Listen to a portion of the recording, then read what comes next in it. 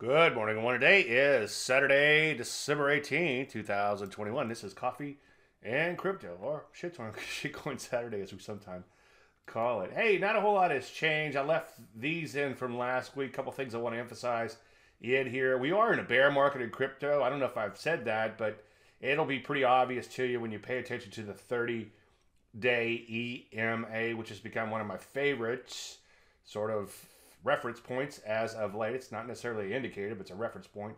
And that'll make more sense as we go through a few of these things. And if not, watch recent videos or watch as many weekend charts as you can stand. And also my Trading Simplified show to learn a lot more about that. When you are in a bear market, you want to pick your spots carefully. I have bought a few relative strength breakouts as of late, but for the most part, I've been focusing mostly on the core methodology. And that'll all be fleshed out over the next few minutes. To short or not to short, I'm not a huge fan of shorting, but I will short equities, as many of you know. If you look at the Trading Service Archives, www.davelandry.com/archives, you'll see that we do short, especially when the market begins to roll over in earnest. The problem on the short side is technically your gains are limited and your losses are unlimited, but obviously strong money management can help there. The reason I'm not a huge fan of crypto just yet is because the market is so inefficient. Some of these things could go up 100% or 200% or more, and you really don't want to be caught short those pairs. Doesn't mean that I haven't shorted, doesn't mean that I won't short in the future. I just think it's a little bit more dangerous, and I was tempted to short one actually right before I went live here, but I'm kind of sitting on my hands there for a while until I can kind of really wrap my head around the true risk involved with shorting.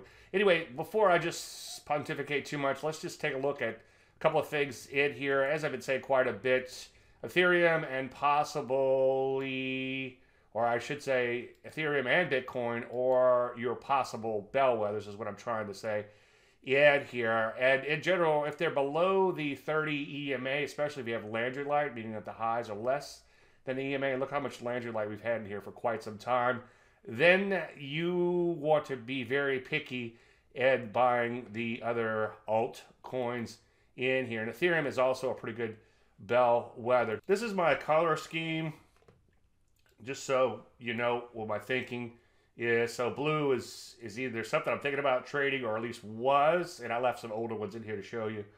Green is very possible. Purple is something that I have opened up, and I have an IPT and a stop in place. Cyan has hit the IPT. I'm free rolling on that, meaning that my profit target has been hit. It's a free position, so to speak.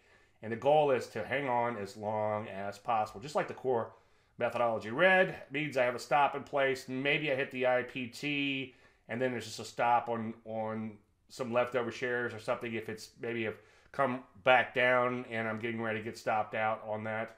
Pink, or in some cases, sometimes it won't hit the IPT. It might have stopped me on half, and then I've got to bail out on the remaining shares. And then pink means there's some sort of action that needs to be taken. So with that said, I left a couple in here. Like this one, I just went after for S&Gs. It just was going up. I was doing my scan right before I went live here, and it looked like it was going up. I've got a really tight stop in place on this. I just want to see if I catch that early breakout. I was a little hesitant to show you this because it doesn't really fit any methodology in general. Now, if we were blowing and going in here and this thing was up really strongly, then I would consider it, as I'll show you a couple in 1 second. AVAX was a 230 EMA breakout. I am a little bit of a bull on this one, and it can trend really nicely when it does. So you can see bar 1 low above the 30 EMA. That's 1 bar of Landry light. Bar 2 low above the 30 EMA, okay? And then you would enter above the 2-bar high. As you can see, I kind of front ran that a little bit because it's just beginning to trigger as we speak. On the downside, you can see bar 1, bar 2, the entry would have been here, and it just kind of barely triggered in that case. I do recommend you do give these things a little bit of wiggle room on the entry. Back here, for instance, bar 1, bar 2, so entry would have been somewhere in here, and everything works better with trends. So if you have a nice little breakout system like a 230 EMA breakout system, it'll work beautifully when, of course, the market trends. So the blues, you can see things that I was looking at, or at least were looking at. This one looks like it's kind of thin. I have traded it before, but it's pretty thin, so I'll probably take that one off. You can see this was just going straight down, so I'll just unflag that. It's no longer interesting. The COV was one I actually played and got stopped out of. I don't think I hit the IPT on this one, and this is one that it was about right here breaking out during one of my presentations, doing the weekly charts, I think, and I didn't take the setup, and I did get in late on that one. I don't think I made money on that one. Bitcoin obviously still in the downtrend, and that's the other thing too. As you go through the Shiba, I like to keep an eye on just for S and Gs. Certainly don't want to buy that. And as you go through these, or as I go through these, I should say, notice that a lot of them are well below their 30 EMA. And here's one. Let's pull back in here. It's a little unorthodox, but sometimes when they're new or new to an exchange, they can really go like it did back here. AXC, I'm long. I've been long this one for a while. I don't think I hit the IPT just yet. In fact, I know I haven't because it would be cyan in here. But you can see it's been trending nicely. Can be a little thin, as you can see, based on the tails. But so far, so good. Nice little trend higher on that one. XCC, another one that I am long. So there are a few that I'm long in spite of the bear market. Maybe I'm just hopeful or into wishing, as I often say, borrowing a line from Sakota. I thought I would do a webinar without saying that, or a presentation, I should say. Anyway, this would pull back to the EMA. Not the most beautiful setup in the world, but it is moving nicely out of the pullback so far. Knock on wood. And another one took off, pulling back a little bit in here. Luna, as you can see, nice little pullback to the EMA. Now, one thing I wanted to mention to you, notice this big old spike in here.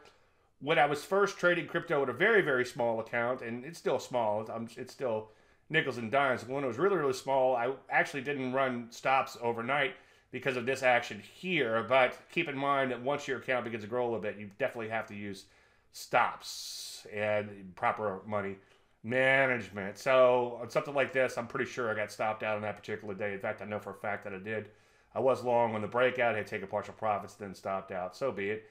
Nice little pullback to the EMA. Nice little takeoff so far, so good there. This is core methodology type of stuff. So that's what you want to focus on right now for the most part, given the conditions with the bear market. Now, I am free rolling on this one. This was an RS breakout, just was going straight up, so I bought it.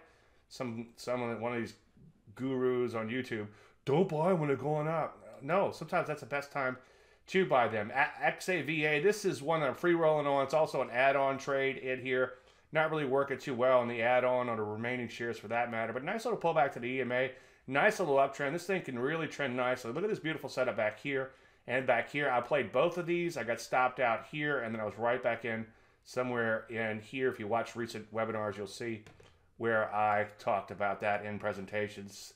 KOK, another one free rolling on. So far, so good. Just kind of pulling back in here, a little bit of a flag pattern. I know it's a little nosebleed, but this does look sort of interesting. Now, here's the thing.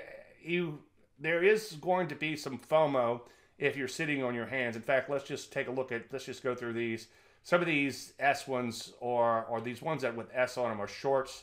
So if they look bullish to you, don't get too excited because they are shorts. But as you go through these, you'll see that a lot of these are well below their EMA, and there's nothing to do. There's Landry lights above the highs, meaning that the highs are less than the EMA. And when that occurs, you just want to stay out of the way. So probably the biggest takeaway, as I've been saying lately with these little crypto videos I've been doing, is don't trade them if they're below the 30 EMA. And that's going to keep you out of a lot of trouble. As I've said ad nauseum, I think it was Gayard that said bad things happen below the, I think it was a 280 moving average. In this case, bad things happen below the 30 EMA. This is one I actually was very tempted to shorts. But you could see Landry light below, and so far bad things have happened from 52 down to 38. It'll be fun to watch this one. I know you want to party with me to see how far it'll go. But there are a few above the 30, but for the most part, everything, or most everything I should say, is below the 30 EMA. So this is why I think we're in a bear market, but things could change really quickly with crypto. I've never seen a market that could turn around so quickly. Also, one thing I was thinking about right as I was going live is, remember that crypto trades 24 hours a day, so it trades about 4 times as much or 3.5 times as much as stocks. So these things get to play out a lot more faster than they would in a regular market. This one looks kind of interesting. POL, it looks like it can be a little thin based on the spikes, but you can see it's above its 30 EMA. You've got Landry light. Let's see, bar 1, bar 2.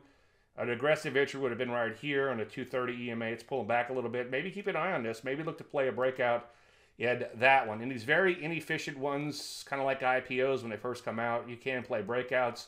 Breakouts in stocks, as I preach, often fail, and it's not a really great way to trade as a general statement. But inefficient markets that can make really big moves, such as crypto and IPOs, it can work well. So one thing I do want to say is don't let FOMO get to you right now. Pick your spots carefully. I am probably guilty. You see that I'm long quite a few of these right now. I'm probably guilty of a little bit of FOMO in here. I would say trading less is more. Just keep your powder dry for when things improve. Again, look, downtrend, downtrend, downtrend, downtrend, downtrend, downtrend, downtrend.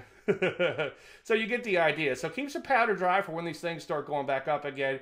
And if you are going to trade during a bear market, as I have been guilty of doing lately, just make sure they're going up. Make sure they're well above the 30 EMA. Don't let FOMO get to you. If you're patient, when these things go, it's fantastic. Like I've been saying quite a bit. I've caught a few. I was getting ready to say that looks good, but I've got that one. Thank goodness. When these things go, they can really go, and it's like they all go at once. And as I said quite a bit, I was hitting like 5 to 7 initial profit targets a day, and now it's like if I get one a week, I'm pretty happy.